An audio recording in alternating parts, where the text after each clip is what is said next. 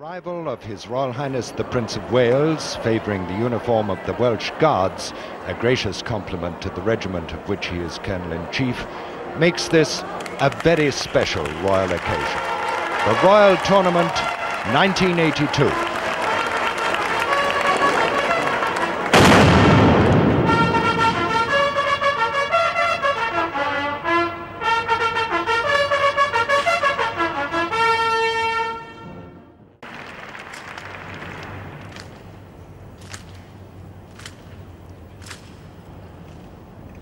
Now, a complete contrast in every possible sense. The Queen's Guard trick drill team from Rutgers University, New Jersey, USA.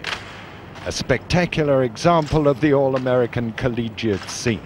Because this is not a military unit, they take their name, proudly I may say, from their founder in 1766, Queen Charlotte.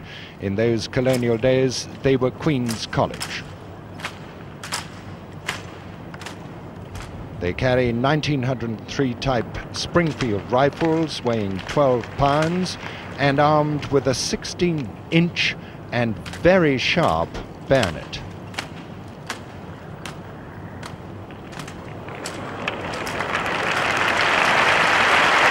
Now, that kind of drill is an intercollegiate sport in the USA, and Rutgers have won 12 national championships and are undefeated since 1974. They've also appeared 3 times at the Edinburgh Tattoo, participated in 2 presidential inaugurations, and are well known in Australia, Canada and West Germany.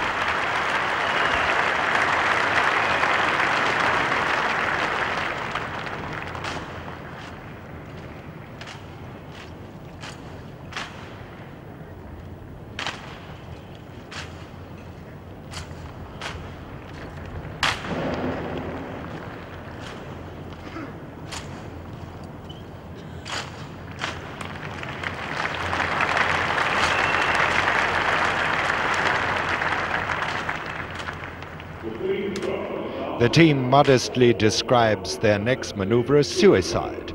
Well, it's certainly a potential meat grinder. They reckon 2 inches clearance from the tip of the bayonet is about right.